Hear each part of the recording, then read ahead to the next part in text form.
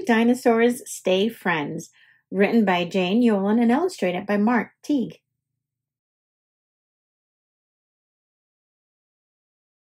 How does a dinosaur keep his best friend when a terrible fight just might signal the end?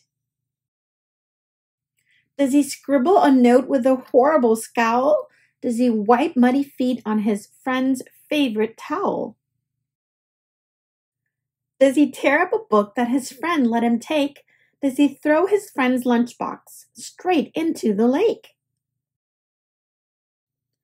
Does he write on the blackboard a very bad name?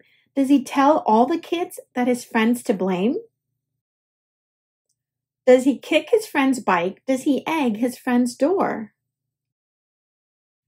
Does he push his friend hard so he lands on the floor? Does he scream? Is he mean? Does he spit? Does he spy?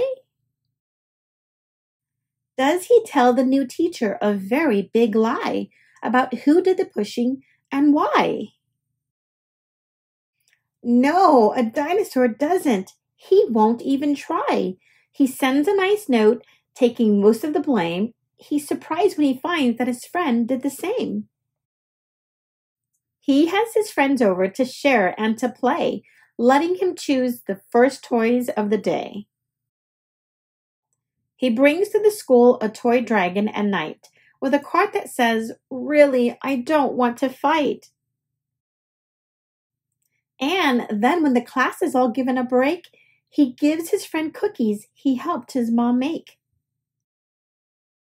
He wraps up a favorite bear with a bow, and he brings it along as a gift just to show that even though friends may occasionally fight, there is always a way to make everything right.